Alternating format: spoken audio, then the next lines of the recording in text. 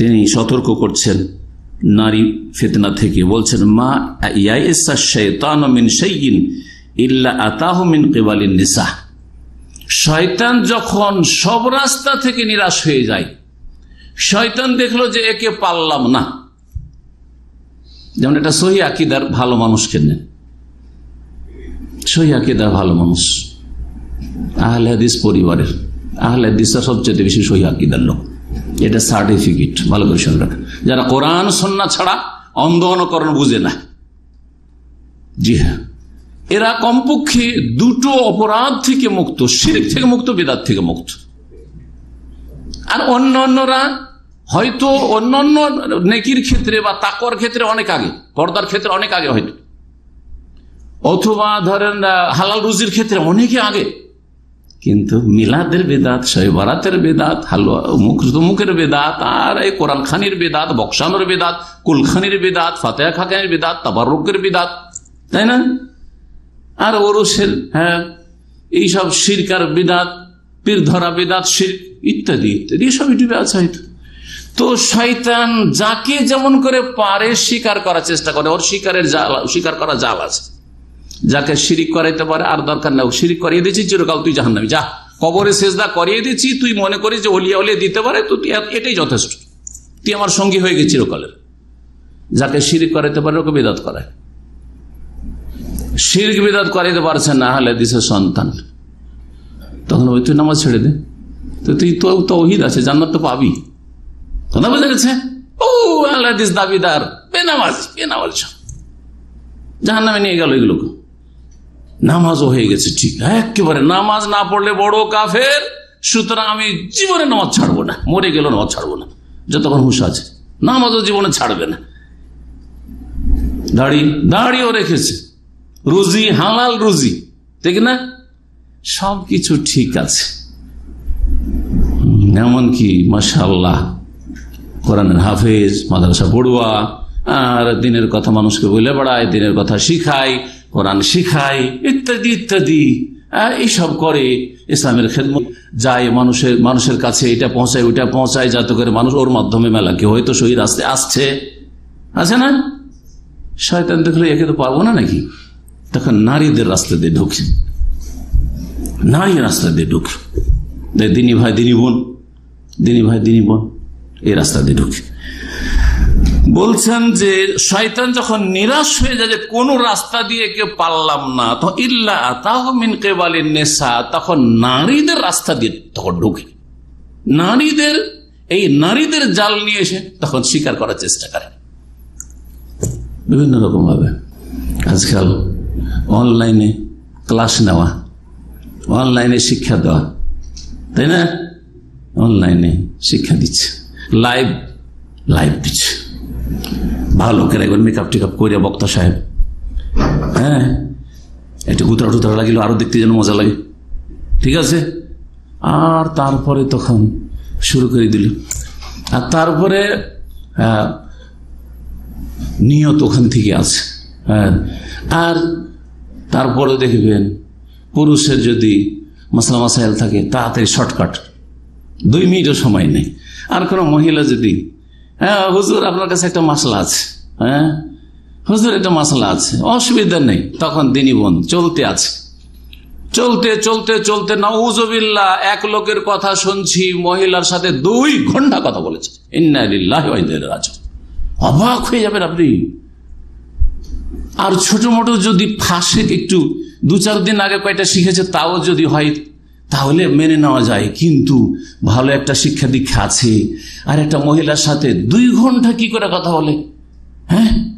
একজন ভালো মানুষ যদি হয়, আমরা নিজেকে ভালো মানুষ বলে সার্টিফাই করতে পারবো না, স্ত্রীর সাথে 2 ঘন্টা কথা বলা অসম্ভব। আরে আল্লাহর কাছে হিসাব দিতে হবে না যে 24 ঘন্টার মধ্যে শুধু 2 ঘন্টা তুমি স্ত্রীর সাথে কথা বললে, তোমার জিকির আজকার কোথায়, তোমার ইস্তেগফার কোথায়, তোমার ডিউটি কোথায়, তোমার এখন একটু আরাম বিশ্রাম করে নিলে ডিউটিটা ঠিক করে যা করতে পারবে। আর না হলে এইভাবে যদি রাত 2টোর সময় ঘুমাও, এইরকম করে স্ত্রীর সাথে কথা বললে, রাত 12টায় শুরু করলেন আর রাত 2টা পর্যন্ত কথা বললেন, তো ভোরে এসে কি ডিউটি করবেন, কফিলের খারাপ খাবেন আপনি, ঠকামি করবেন আপনি, ঠিক কিনা। 2 ঘন্টা কি করে মহিলার সাথে হ্যাঁ, কথা বলতে পারে, মাসলা মাসাইলের নামে, দিনী মনের নামে, ধর্ম শিখাচ্ছি, ইসলাম শিখাচ্ছি, দাওয়ার কাজ করছে এই নামে। আউযুবিল্লাহি মিনাশ শাইতানির রাজিম।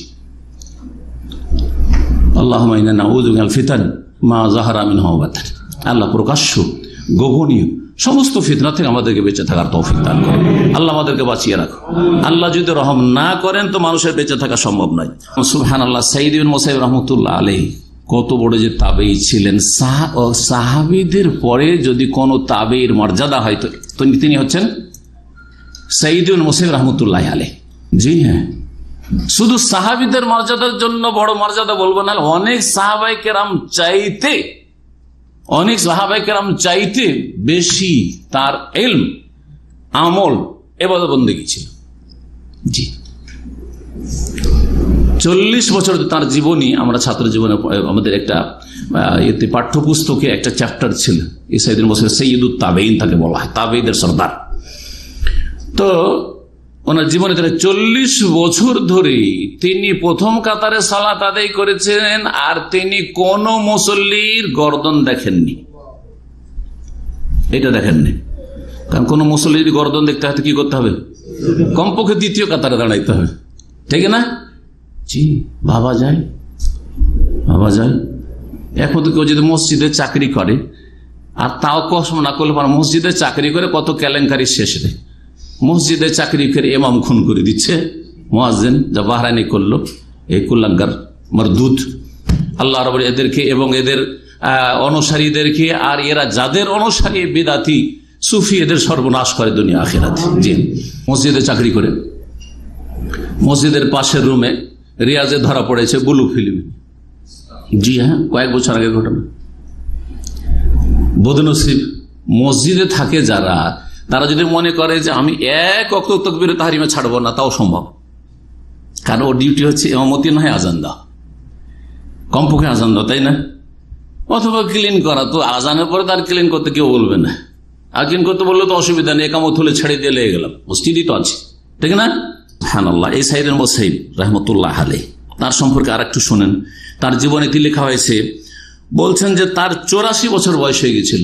84 বছর বয়সে এক চোখে দেখতেন না, এক চোখ অন্ধ হয়ে গেছিল, আর এক চোখে দেখতেন তো ঝাপসা ঝাপসা দেখতেন। জি, তারপরেও তিনি নারী জাতির ফিতনাকে এত ভয় করতেন, বলছেন মা মিন শাইইন আখওয়াফা ইনদি মিনান নিসা। 84 বছর বয়সের একজন বৃদ্ধ মানুষ, আর একটা চোখে দেখিয়ে সামান্য দেখে, আর একটা চোখে দেখেই না।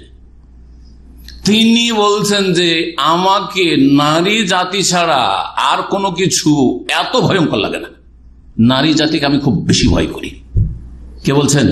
সাঈদ ইবনে মুসাইয়্যিব রাহমাতুল্লাহ আলাইহি। জি, সেই বয়সে মানুষের বয়স বেশি হয়ে যেতে পারে, বৃদ্ধ হয়ে যেতে পারে, কিন্তু মন অনেক সময় যুবক হয়ে থাকে। আপনি পরীক্ষা করবেন যে আপনার মনটা কিন্তু যুবক, বয়স হয়ে গেছে 50, হ্যাঁ, কিন্তু মনটা মনে হয় ওইরকমই আছে যে আমি মনে হয় এখনো ওই 20-25 আছি। মানুষের মন কিন্তু বুড়ো হয় না। দুনিয়ার মজা নিতে গিয়ে মানুষের মন কখনো বুড়ো হয় না, শরীর বুড়ো হয়ে যায়। জি, অঙ্গ প্রত্যঙ্গ বুড়ো হয়ে যাচ্ছে, মনের দিক থেকে জওয়ান হয়ে থাকে মানুষ। এটা হচ্ছে মানুষের প্রকৃতি। আরেকজন তাবেঈ অথবা তাবা তাবেঈ ইউনুস ইবনে উবাইদ, সালাফে সালেহিনদের একজন। সালাফ মানে এই 3টে যুগের, সাহাবী, তাবেঈ আর তাবা তাবেঈ। এদেরকে কি বলা হয়? সালাফ বলা হয়। সালাফদের একজন ইমাম ইউনুস বিন উবাইদ রাহিমাহুল্লাহ বলতেন, তিনি সুন্দর কথা শুনেন। আজকাল দাওয়াতের ময়দানে যেসব ভাইরা আছেন, যেসব বোনেরা দাওয়াতি কাজ করছেন, তারা শুনেন আমার এই কথাটি ভালো করে মনে রাখেন। তিনি কি বলছেন? লা ইয়াখলুওয়ান্না আহাদুকুম মা ইমরাতিন, কোন পুরুষ যেন, তোমাদের মধ্যেকার কেউ যেন কোন বেগানা মহিলার সাথে নির্জনতা অবলম্বন না করে। নির্জন হওয়া দৈহিক শারীরিক দিক থেকে, যে একটা রুমের ভিতরে আপনি আছেন আর একজন বেগানা মহিলা, এটা হচ্ছে নির্জনতা। শুধু এটা আর আজকাল নির্জনতা নয়, এটা সেই যুগে নির্জনতা ছিল যখন টেকনোলজি ছিল না, এখন যখন গাড়ি ছিল না। এখনকার নির্জনতা হচ্ছে যে গাড়িতে আপনি মাদ্রাসার শিক্ষিকা অথবা সাবালিকা মেয়েদেরকে নিয়ে যাচ্ছেন, পেছন সিটে একটা সাবালিকা মেয়ে বসে আছে বা শিক্ষিকা বসে আছে, আর আপনি সামনে গাড়ি চালাচ্ছেন একা, আপনিও একা আর সেই মহিলাও একা, 2-3 জন মহিলা নেই যে নির্জনতা কেটে যাবে, হ্যাঁ, তখন ফিতনার সম্ভাবনাটা কমে যাবে, সেটা নেই। এটা নির্জনতা না?